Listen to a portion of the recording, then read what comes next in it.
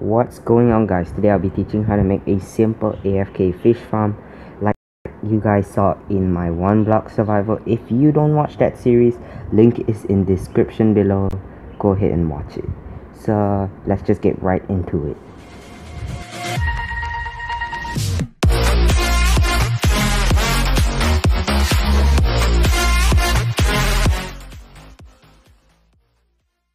First of all, you need a fishing rod. That's really important. And I'm also going to be showing you how you sort of use it. So first of all, you want to go ahead into your settings and get split controls.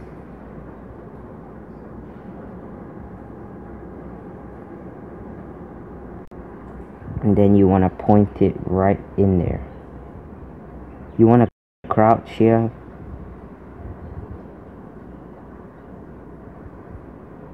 Like that. And I suggest using an auto clicker. I'm not using it right now because so your auto clicker is just gonna keep on posing the armor stand while it fishes. There we go. And you've caught something. A cod. Now I'm gonna show you how to build it. So these are the resources you need. You can pause the video or take a quick snapshot. There we go. So I'm just gonna grab all these items.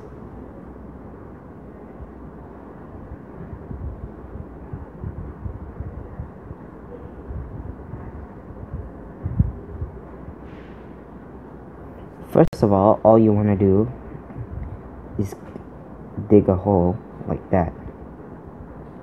Make a large chest inside. Get a hopper, crouch, and place the hopper right on the chest. You want to do that same thing here. Crouch. Put a pressure plate on top. Dig a hole here. Place an armor stand. It doesn't really matter which direction the armor stand is standing. So yeah. And you want to put the jukeboxes.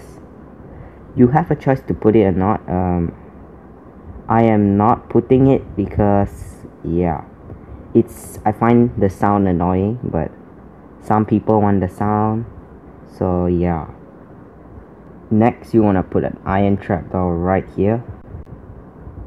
And last but not least, the water bucket.